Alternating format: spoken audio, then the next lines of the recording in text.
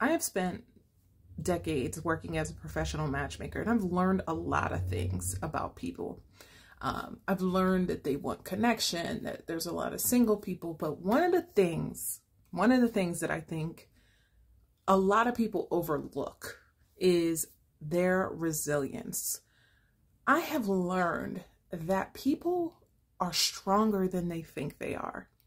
I've learned that people are so hard on themselves, but even though they end up in bad relationships after bad relationships, expectations that are high that end up getting knocked down, they still rise to the occasion. Every person new in their life, given, of course, there's some of y'all out there who don't want to give people chances, and I understand. But I think for the majority, no matter who you meet, you still open your heart and your mind and your space to the possibilities of something being even better. And I think I've learned that people are just, they're dope. Like that's it. Like y'all are dope. Y'all are strong. You're committed. You are confident. You are fearless. Among so many obstacles that come your way as a single person navigating these dating streets, I mean, like, y'all really are the shit. And I don't know that anybody has told you singles just how dope you are.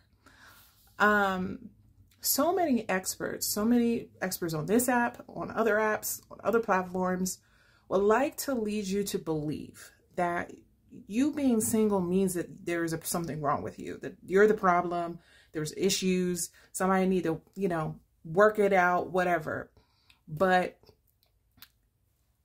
they don't understand how strong you have to be to persevere amongst the obstacles that is this life.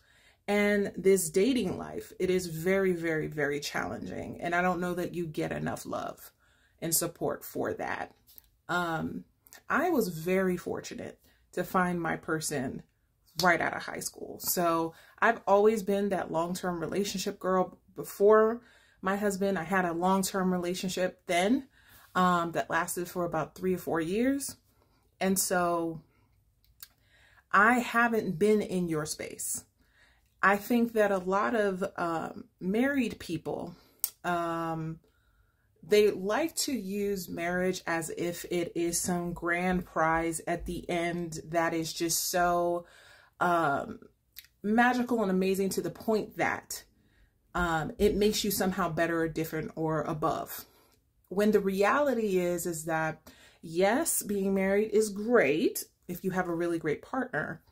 And yes, there are a lot of things that we go through within our marriages that are challenging and also equally wonderful. But I think the strength it takes to keep getting up and to keep going when every date that you go on, every person you connect with on an app, every single time you try, you get knocked down. Of course, you win sometimes, but let's get real. You get knocked down a lot. So that's definitely something that I've learned about people. After having been a professional matchmaker and dating strategist for years, is that y'all are dope, end of story. And if you're single, just know that there's nothing wrong with you, that you are amazing with or without a partner. And that's